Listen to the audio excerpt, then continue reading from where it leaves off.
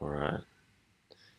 When you're getting caught up in your own dramas in your life and things that are stressing you out, bothering you, coming back to, will I remember what I'm worrying about in a week from now, in a month from now, in a year from now, can put some perspective on whatever is stressing you, is pulling you out of the present moment. Will I remember what I'm worrying about in a month, in 6 months, in a year? And then you realize, like, oh, I'm giving way too much energy to this trivial thing. And I think it also can be related to realizing that we live in this simulation of a reality where nothing exists outside of our own awareness. So whatever we are giving our attention to, whatever we're perceiving, exists. But as we change our perspective, change our view, so does our awareness, and so does what exists within our reality. So like, imagine you're looking at a tree and then you turn your head and you look the opposite way. That tree that you were once perceiving a second ago no longer exists. But as soon as you give your attention to it, mentally or physically, then it exists again. So then it brings you back to, what in my reality do I want to give my attention to? Do I want to create? And what things in my reality am I giving my attention to that aren't serving me and that are sort of sucking the life out of me, sucking my life force away, taking my energy, taking my attention? And what better things, or things that I want to change, what can I change that to? What do I want to give my attention to and stop giving my attention to? And you look at the TV and the media, and they're always trying to grab your attention, trying to control your reality.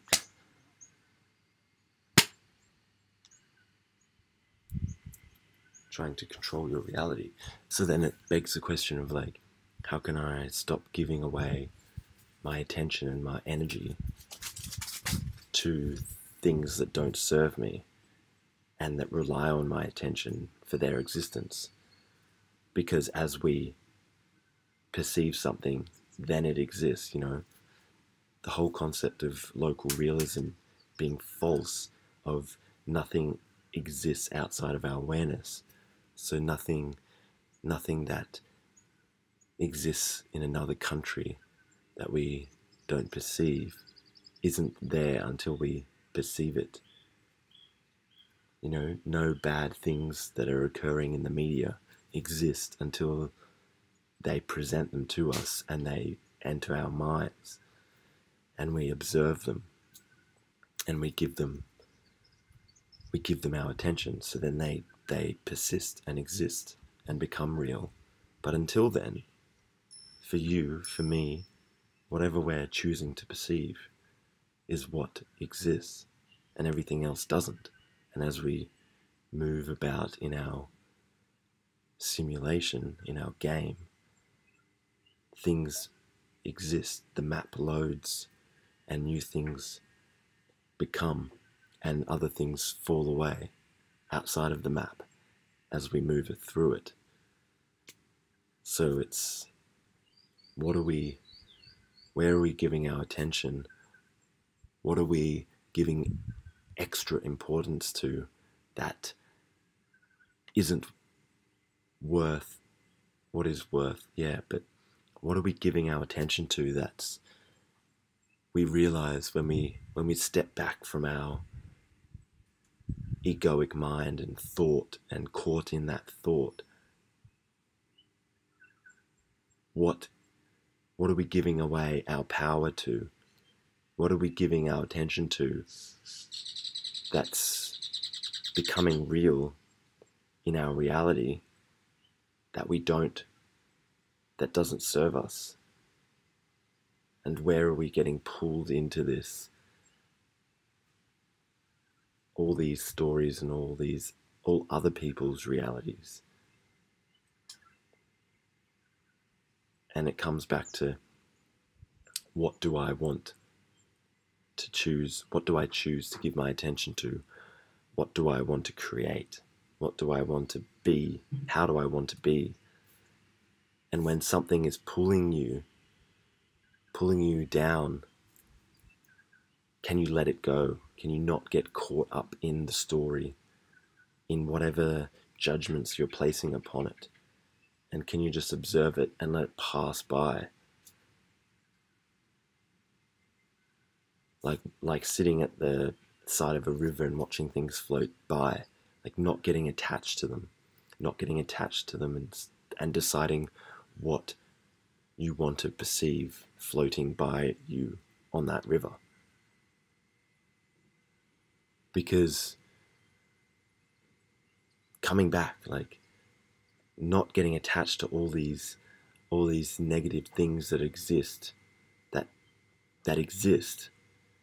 within our reality, we can choose. And then it's like, you might have the view of like, oh yeah, but that's kind of like being ignorant, not putting your head in the sand and not being aware of what's going on in our world, and you've got to be educated and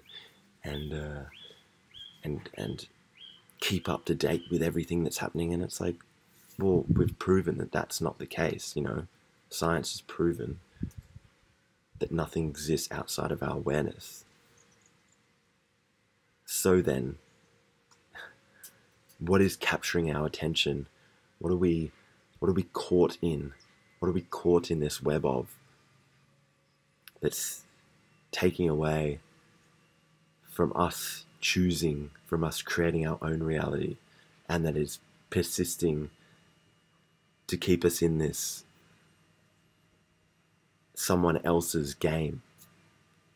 And how can we create our own game and exist in our own simulation that we choose versus someone else's that's being chosen for us? Something to think about.